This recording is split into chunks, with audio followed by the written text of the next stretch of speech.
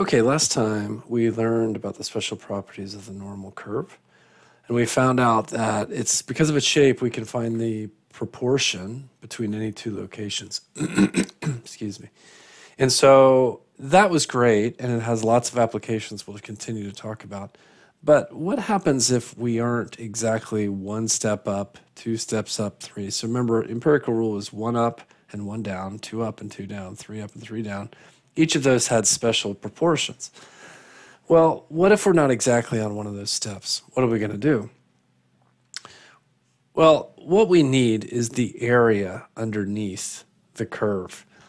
We did some uniform distributions last time, and that was easy because if we have a uniform distribution, we can find the area underneath there just using geometry. That's simple because it makes a rectangle or a square, something very simple. But this is different. This is not such a nice shape. Actually, the equation that makes this curved line is quite difficult. So what are we going to do to try to find that proportion? Well, the secret is in calculus. If you remember calculus, if you've had calculus, there are two main ideas. One is a derivative and the other is an integral. And an integral is the idea of being able to find the area underneath the curve. It looks something like this. And you would go from one point to another. Well, I don't want to scare you to death here, but we're not going to be doing the calculus, but that's the way that it needs to be done. Now, the problem that we have is this.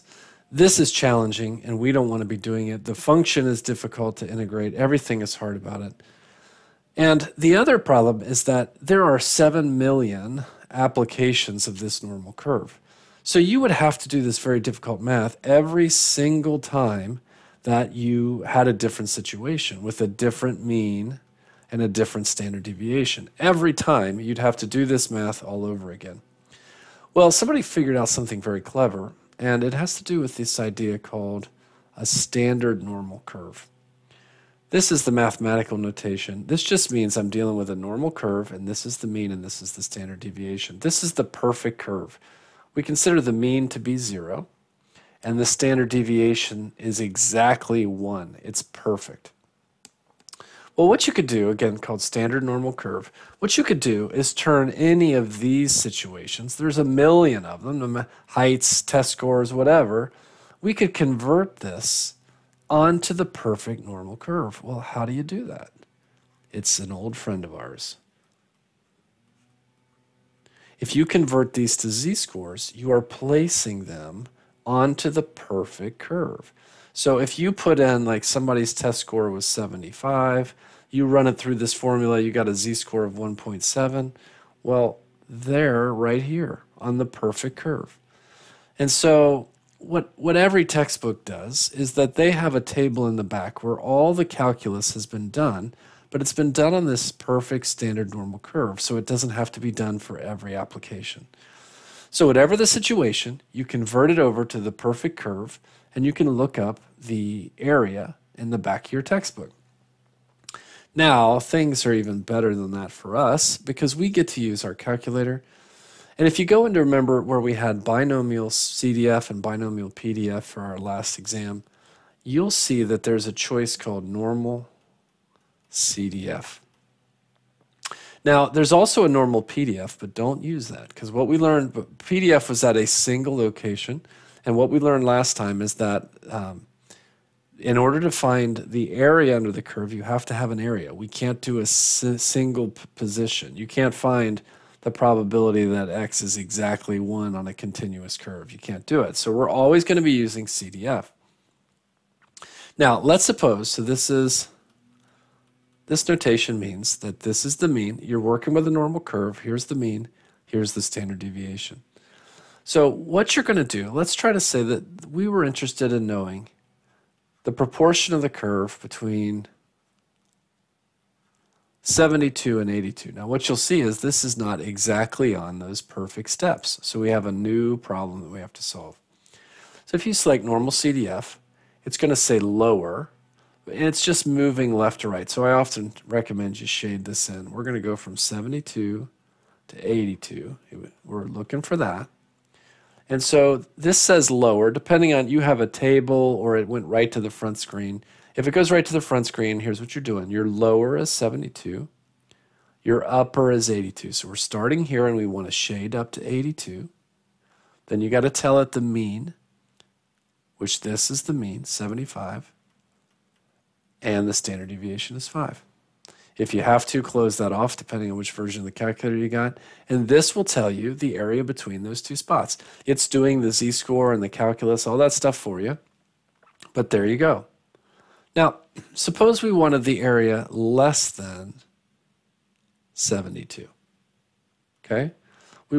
So we could shade that in. Here's 72. We want this. Okay, well, it always goes up the number line. So we are starting here. Instead of lower, I like to think of it as starting point and stopping point.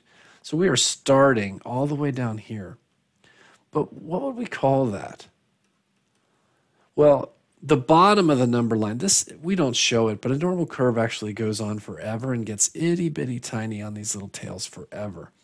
And so the way we enter that into our calculator is negative infinity, which is -1, and you have a button. Let's see where it is, if I can find it. It's above the comma. It says EE. You press that EE button, and it looks it's EE on the calculator, but when you press it, it's just going to give you a single E. And then you put 99. This is an incredibly small negative number, or incredibly large negative number, and this means negative infinity. So here's negative infinity, this -1 e to the 99, and we're going to go on to 72. We're going up the number line, and we tell it the mean, and we tell it the standard deviation. Now, how about if we wanted greater than 82? Well, you might be able to guess this already. So as we're going, we want greater than 82, we want up here. So our starting point is going to be, we're going up the number line, so we're starting at 82 and we're going on forever. So this time we're going to do 82, infinity, so it'll be 1 e to the 99. Tell it the mean, tell it the standard deviation, and that will tell you the area of the shaded curve. Okay, I got one more thing for you here, but I'm running out of room. All right, so that's how you do it. You can find any spot now. We don't have to be right on the empirical rule. But there is one other kind of problem that you'll face.